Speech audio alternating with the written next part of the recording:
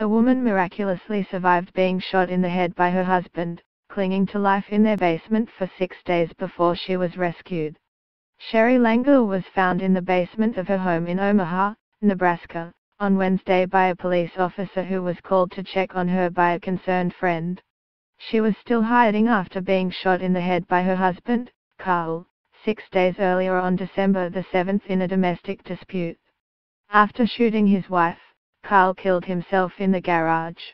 Sherry Langill, 67, survived being shot in the head by her husband Carl, 68, and spent 6 days hiding in the basement of their home before she was found by police.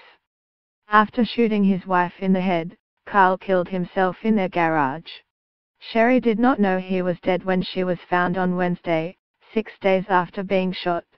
Afraid her husband might be upstairs, Sherry stayed in the basement for 6 days. Unbeknownst to his wife, Carl committed suicide by carbon monoxide poisoning in the garage. He died of carbon monoxide poisoning, leading investigators to believe he gassed himself.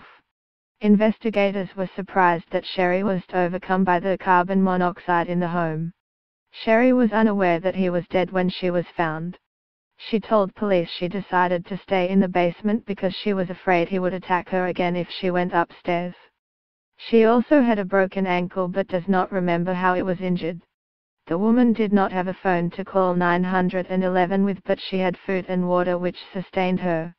The extent of her injuries are not clear, but she was able to speak to police when she was found and she has since been interviewed in hospital. Carl, 68, used a .22 pistol to shoot her, according to police. The couple had been married for decades, have children and grandchildren. One police officer who has spoken to her since she was taken to hospital marveled at her survival. Considering she got shot in the head. I think she's in pretty decent shape, Sarpy County Chief Deputy Sheriff Greg London told Omaha.com. Police paid a welfare check to the Nebraska home. Police then heard Sherry's screams. The grandmother is in hospital recovering. Police said she was in pretty decent shape considering her injuries.